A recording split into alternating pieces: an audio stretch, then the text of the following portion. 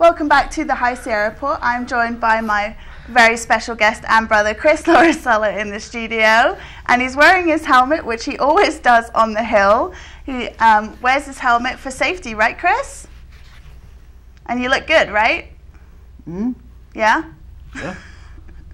And so it's really important that people like Chris can get out on the hill and enjoy themselves. And not only do they have a great adaptive program for kids with special needs and adults with special needs, but they also have a great program for people with disabilities. So let's take a look at Amy Prudy and her story. My name is Amy Purdy, and I'm 32 years old. At the age of 19, I contracted something called bacterial meningitis, which resulted in me losing both of my legs below the knees. And prior to this, I was a competitive snowboarder. So being 19 and losing my legs, I had no idea if I was going to be able to do what I love to do again, and got back into it about 7 months after I lost my legs. Started competing again.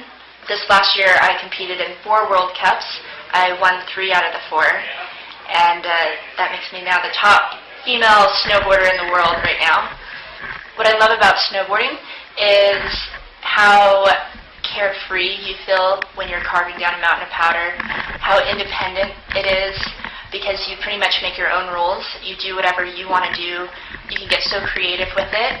You decide, say I'm going to try this and nose slide a rail or do a somersault. I mean, there's so much fun, different things that you can do with snowboarding, and there's so much different terrain. You can ride trees, you can ride the lift, you can ride powder, you can go cat skiing, heli skiing. There's just so much amazing stuff you can do, and for me, it just feels so good to just be on. So there's a short look at her inspiring story. You can see more of her story online, and we'll be back with Chris and more of the High Sierra Report after this.